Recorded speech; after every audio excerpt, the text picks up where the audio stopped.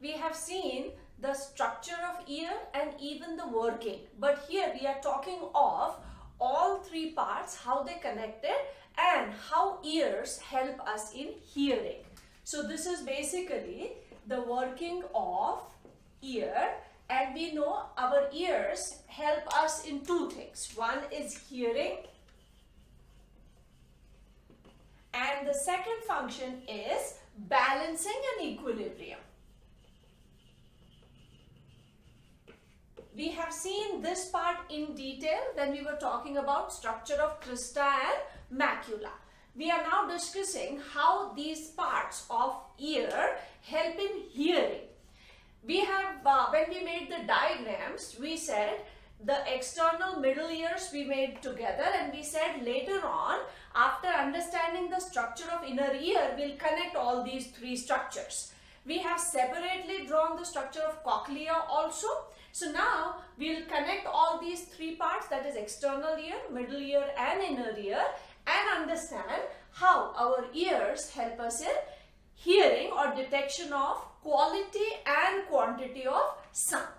So external ear, I'm just drawing the auditory canal, that is external auditory meatus, and it ends in tympanic membrane. Here is our external ear, that is the pinna part with its lobe and helix. This is external auditory meatus. External auditory meatus. It is also known as external auditory canal.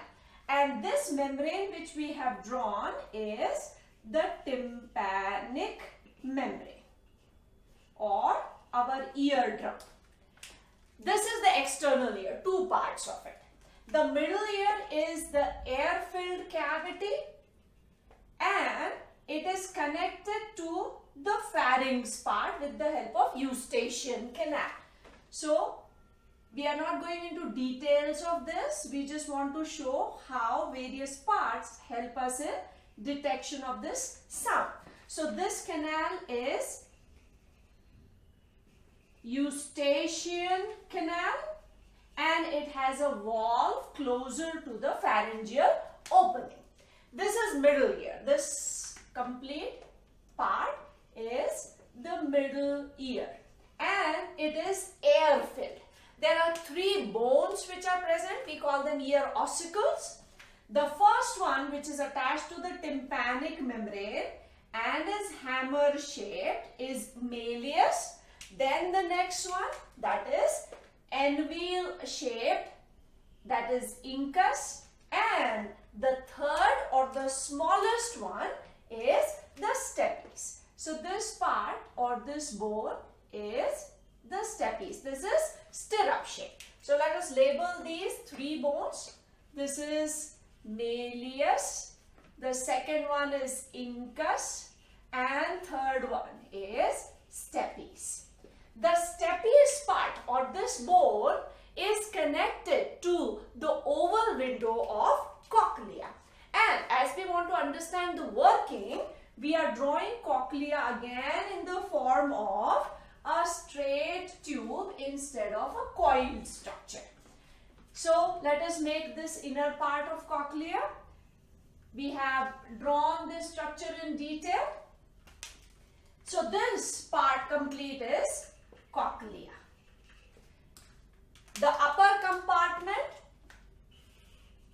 is tympana vestibuli.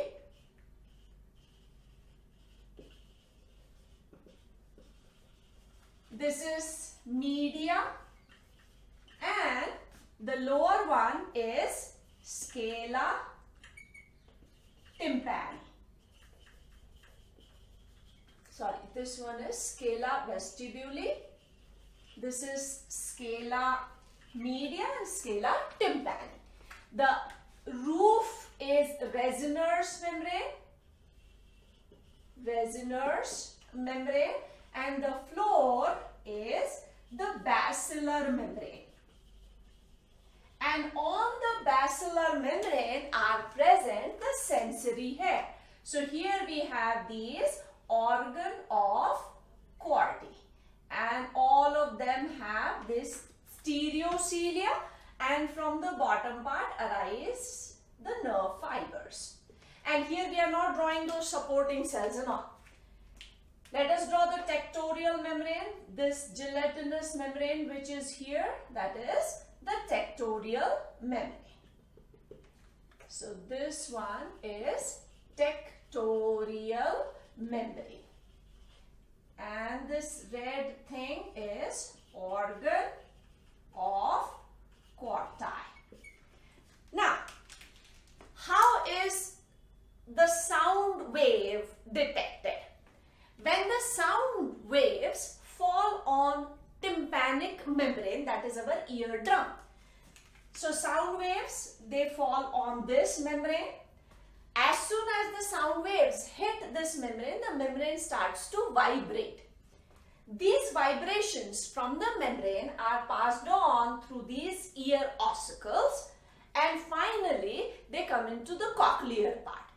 The upper compartment is filled with perilymph, lower compartment with perilymph. The middle compartment is filled with endolymph.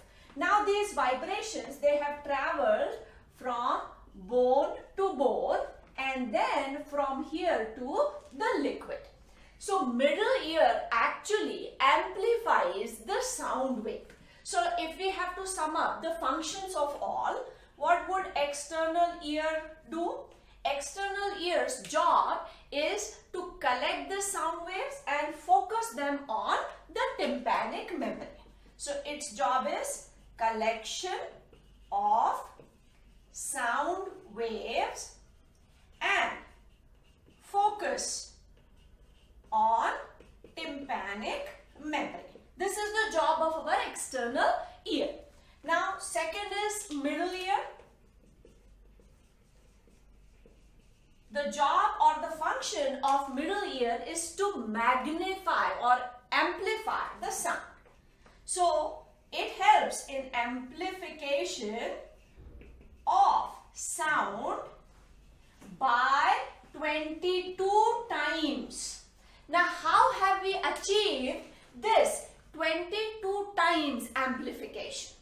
There are three factors which are responsible for it. Number one, the area of the membrane to the bone attachment and the oval window.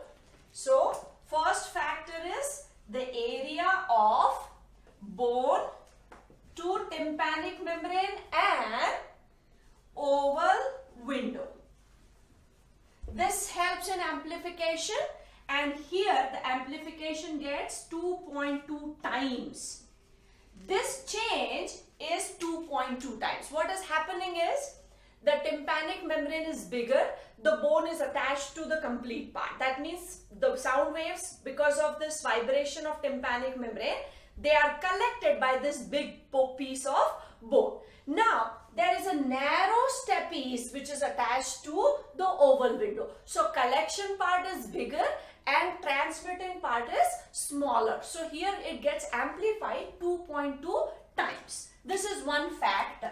The second factor which helps in amplification is the lever-like arrangement of the bones. So ear ossicles, when they pass these sound waves, they act as lever. So ossicles act as levers and amplify it 10 times. So 2.2 times by this area difference and 10 times by the lever action of these ossicles. So if we multiply this, we get 22 times amplification. Plus one more factor is there, because now sound waves are going from air to liquid medium. This is an air-filled compartment. From here they are passed on to the liquid, that is the perilymph, which is in the cochlear part. Now the amplified sound waves, they are transmitted to the liquid. Now the vibrations, they come into this part, that is perilymph. When the perilymph is vibrating, these vibrations are also affecting Resoner's membrane. The vibrations also travel to the lowermost compartment. Here also when perilymph vibrates, these vibrations affect the basilar membrane also. Now basilar membrane is vibrating, and when basilar membrane vibrates, these stereocilia, which are here, these stereocilia, they get disoriented in the tectorial membrane, and as soon as their position changes, a stimulus is generated and it is carried by the nerve fiber. Now what happens to those vibrations which are there? These vibrations, they are lost from this window. This window is the round window. So round window, it acts as a vent or a pressure relief valve. It is pressure relief valve. So all that sound waves which are trapped here, they escape from this. Here is our oval window. So this is oval window. So middle ear and cochlea, they are connected by two windows. There is oval window where stapes is attached, and the round window is just a membrane through which the sound waves are going to escape, so that sound waves do not remain trapped in the cochlear region. We said that this cochlea is attached to the sacculus part of the vestibule.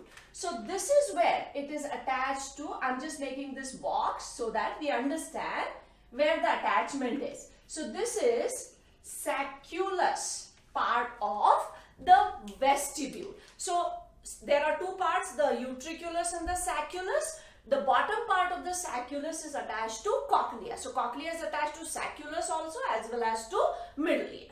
So this is how we are able to detect.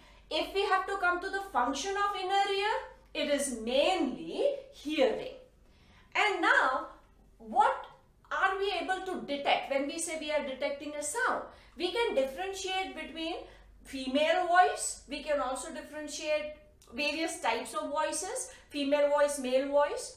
And we can also detect loudness of the sound. So how is that detected?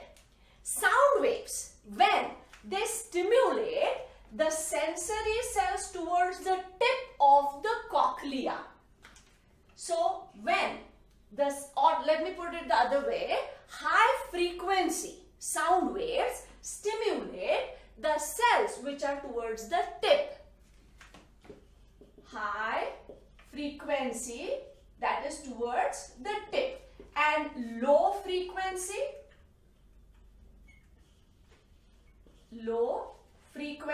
stimulates the cells towards the basal part of